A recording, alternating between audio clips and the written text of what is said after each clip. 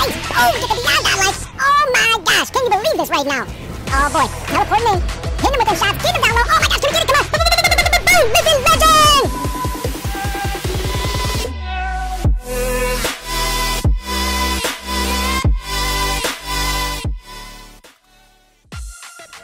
Good morning, good afternoon, or good evening, whatever time it is in your neck of the woods. This is Tony, and welcome to today's video. So if you guys haven't already, please consider subscribing, hitting that like, hitting that bell icon so you don't miss a thing. We're on the push for 8K subs. We are right at the finish line. And when we get to 10K, we're going to do our face reveal. So for today's build, we're going to do the Retro Revenant.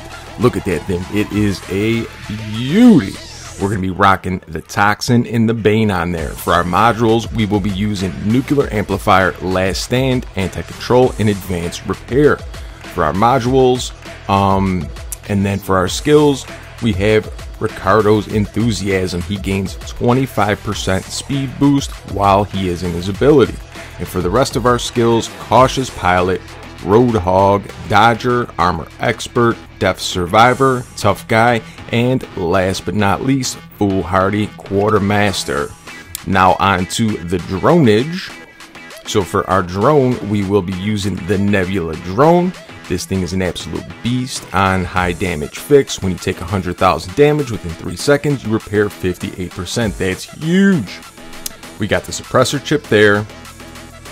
We got on repair unit defense ×2, and last but not least, on mild damage absorber, and that's going to get the job done. Without further ado, before I forget, happy birthday to the Tornapool boys. Hope you're having a great day. Happy birthday to you, and let's hop right on into the gameplay. All right, everybody, here we are dropping into factory map, the same factory where they produce the acid they put in the Toxin and the Bane weapons. Soon we will be getting the Venom weapons on the 7.5 update, I believe. We are moving up with our new Retro Revenant with the new Ricardo Gonzalez pilot. The setup is looking very, very good, if I don't say so myself. Trying to select our first target here. There he is. Pop in on him. We kind of spawned at a bad spot. When we teleported over, we were kind of hanging on the edge there. That's why I didn't want to move, because I didn't want to fall off and then be vulnerable if I got hung up on that ledge. Moving in to keep this beacon white so they don't take it. Trying to fight through all these shields and different stuff that's going on. Now this is a true brawler robot in every sense of the word. Some people are saying this thing is weak, that it needs a buff or something like that. Man, I don't know what you guys are talking about, because almost every time I spawn this thing in, it lasts like 3, 4, 5 minutes. This thing is a tank, guys. So if I'm being honest right now, I think I prefer the Vasilia Maximova pilot a little bit more over this one. The reason being is she heals at the end of the ability based on how much damage you do. If you go in there and do a whole bunch of damage, you are going to do a nice amount of healing. I think that pilot is better overall for brawling and survivability, but the speed boost of this one is definitely advantageous in some points. They both have their functionality for sure. Alright, we get the triple kill. And it's funny because I've been running these side by side, this one and the one with the other pilot. And at first I was consistently doing better with the one with the Vasilia Maximova pilot, and then today while recording I started doing better with this one. Why? I'm not sure. Is it a coincidence? Maybe. Alright, turning around, trying to get some shots on this guy. Teleporting in to finish off the deal. Can we get it? Come on. Boom! We get the Rampage. Alright. Sidestepping, moving, grooving, going back into cover. Boom! We get the godlike. Very nice. Okay, this Fafnir is going up. We got to be very, very cautious now. Hit that heal so we don't lose our last stand. Saving that last stand for as long as possible is crucial when you're in these close quarters brawls. Okay, we're gonna teleport on this guy. Let's see if we can finish this kill off. Come on, boom! We get the Beyond God. Like, we are so close. One more for the living legend, baby. Can we do it? Can we do it? Oh, purple shields are up. I'm gonna back on out. Back on out. Yeah, I'm gonna select my target so I can go in and finish it off smooth. Let me see what these guys' HP is looking like. I'm gonna see if I could drop this guy down to last stand or very low health before I teleport in. We're gonna go for the kill. Come on, baby. Can we take him out? Can we take him out? Oh, we target switched on accident there. This tier is sidestepping us. Come on, baby. Hitting him with those shots. What? Someone stole the kill. That was our living legend. They stole our living legend. Can you believe it? Oh my gosh. Jeez Louise, Papa Cheese. And then we get taken out to add insult to injury. That's why I was waiting to teleport in, because I didn't have a lot of health and I knew there were a lot of guys there. So I had to seize the moment and pounce when there was somebody low health that I could take out, and we ended up losing that kill. How unfortunate, man. I'm gonna give you guys a little sneak peek on the screen right now. We got the Erebus. This build is this is my favorite one, to be honest, with the Erebus. I like this a lot better than the Prisma. I think this is much more effective, much more reliable, much more fun to play. I'm thinking about maybe adding one or two more speed, maybe one more speed skill to this robot, because I think this speed is what holds it back. You can't maneuver, you can't duck dodge in and out of cover and stuff like that. So we'll have to see. I think this robot could be interesting. Ooh, we get the Titan Slayer. Very nice. If they come out with a better pilot for it. I mean, this pilot's cool and everything, but I think there's a lot of room for growth with a new pilot. Okay, boom. Hitting him with our ability. Backing on up. Trying to take this dude out. Oh, no. Somebody else gets the kill. Right, trying to get those shots. We're gonna wait here to select our target, hit him with our built-in weapons, and now we're gonna try to laser him down. Laser him down. Hitting our heals to preserve ourselves while we're standing out here trying to take that guy down. We were not able to finish that Titan off, but we did a big chunk of damage to him.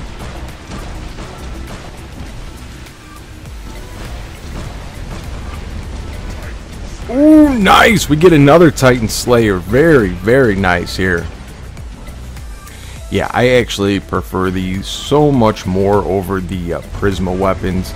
Yeah, the Prismas have double the range of this, but the reload is double as well. And to be honest, there's not so many maps that you really could utilize that full 1100 meters or whatever it is. And boom, we get taken out. As you can see, like, this thing is very, very fragile. Alright, popping in with the other Revenant. This one has the Vasilia Maximova pilot. Nice, we got this guy here. Hitting him up with that acid. Burning up his physical shield and his hull at the same time. Charging up that nuclear amplifier. Very good. Now let's see what we can do over here. So I don't know if any of you guys out there are struggling playing the Revenant. Hopefully some of these tips and tactics, hopefully you could watch to see how I play it, when I use my ability, when I use my heals, things like that to help you out a little bit more on the battlefield. It was tricky, I would say, to learn and get used to it. Mostly it was the timing of the ability, when and where to use it, and when and where to use your healing. So most of the time I like to use my heal a couple seconds after I teleport in, and if I don't take on a lot of damage during the fight, I'll save my heal, because sometimes you get a lot of damage when you don't have your ability ready. So in order to stop from losing a ton of HP, sometimes it's good to use the healing then, but it benefits you most while you're in your ability, while you're taking a bunch of damage, Sonic included. That stuff could all be healed back, which is amazing. And the only robot in the game that could do that, besides the Demeter, and you need a special pilot for that, and it's only 10% that you can heal back. This is everything, so that's crazy. All right, now here we are taking off with our Zmej Miramets. Boom, we get the kill. Trying to search around, check our next target. Our teammate's gonna grab that beacon. This guy is locking us down. We're gonna have to sit there and take that damage right now. Nothing we can do about it. Hit him with the EMP so we can't use his ability. We're gonna go up, but he's just gonna stay behind cover right there. We're not really gonna be able to do any more damage to him.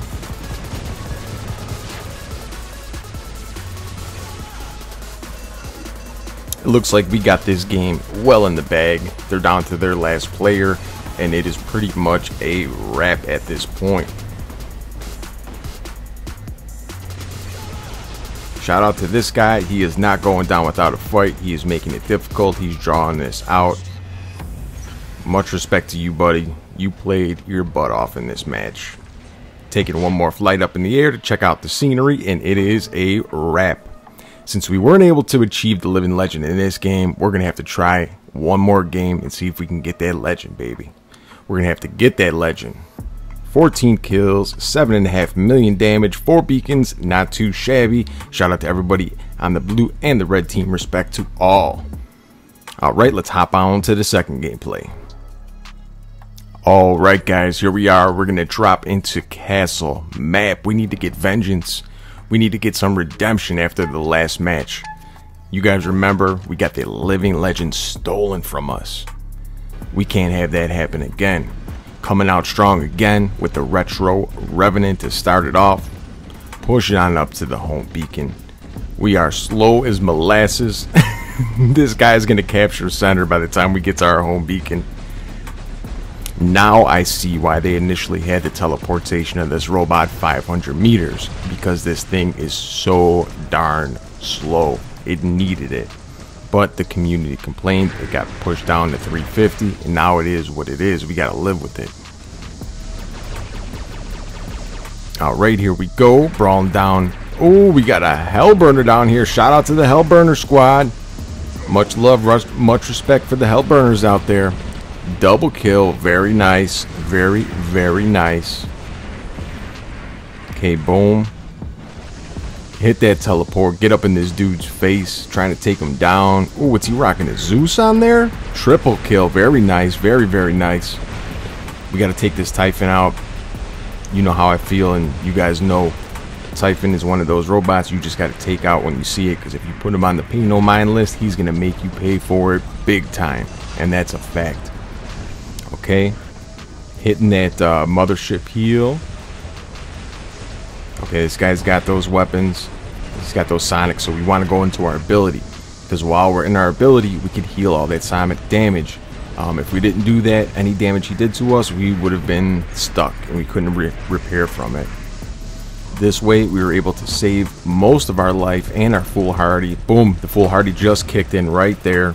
See, we would have lost it if we didn't hit our ability at that other time. Now we're going back in, hit that heal.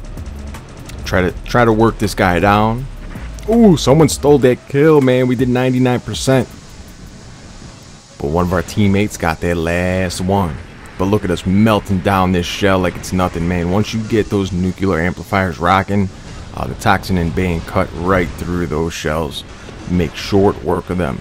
So as you see, we were on a godlike, and then we fought that Fenrir and somebody else. We lost a ton of health, so our kill streak started over. So we already had 4. Boom, we were on a double kill once again, starting the streak back up. Let's see if we can take this dude out. Ooh, nice triple kill. He got melted. This robot is such a tank. It's so much fun to just go in there and bang and brawl. I love it. Boom, teleport in. This dude trying to run around and make a mockery out of us. We're not going to let it happen. We're going to use our mothership again, get a little extra heals. Boom, we're on the Rampage. Gotta love it, baby, gotta love it. Okay. Teleporting in. Oh, man, someone stole that kill. We were about to get that kill. Boom, we're on the godlike. Can we get the beyond godlike? Can we get it? Oh, my gosh, they're dropping in titans and everything else right here, right now. This is no bueno, guys. I'm trying to run and get to this guy's shield to take him down, but he was backing up. He must have had some speed skills on there because he was moving at a good pace. Boom, we get the beyond godlike. Can we get the legend? Oh no, I wanted to teleport to that guy. He went into his stealth ability. We couldn't get him. Teleport in on this Ravanya. Can we take him out? Oh, come on, come on. He goes into his ability at the last second. Boom, we get the living legend. Yes, redemption. We got it. Can we get another legend? Can we get another legend? Oh my gosh, and we get taken out. I cannot believe it. We had less than 25% health. And we had to restart the entire streak over again because it took too long with that Fenrir. I can't believe we were able to start a whole streak over from scratch with that little amount of health and get a living legend again while fighting solo in their spawn. That's kind of crazy, guys. Kind of crazy that we pulled that off. Alright, now you can see we got this Erebus setup rocking right now. It's always dangerous to pull this setup out. The Prisma especially more with that setup, the Hell is much more versatile. I use this just like my Hawk build with the shield breaker on it, and it serves the same role in my hanger. Anti-Hawk, anti-Fafnir, anti-Titan, lockdown whatever's moving out there. That's what this thing does, and it does a very good job at it. Not to mention, we have that built-in weapon that goes out to like 800 meters. It locks, suppresses, and freezes, and it has a DOT. No, it locks, suppresses, and does DOT. It doesn't freeze. It doesn't freeze. I'm sorry. Nice. We get that kill. Trying to get an angle. Boom. We get the double kill. We're doing a little something here. We're getting up in our groove. We're getting in the zone. You can work this map very well from the center pipe position. You got an eye on down low at the bridge. You can see the bridge up top. You can see their spawn both sides from where they're coming out. This is a very advantageous position. If someone gets into this position, they could really lock down the center of this map very effectively, especially with some weapons like this. We're playing a little aggressive with this thing. We don't need to play like this. Boom, we're on the Rampage. Oh my gosh, can we get this dude on the way down? Oh no. Playing a little aggressive only because I'm trying to make something happen. I'm not a camper. I could do it, but it's just really not fun.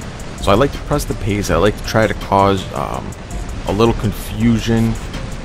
When you play aggressive, if you play weird, if you play loose,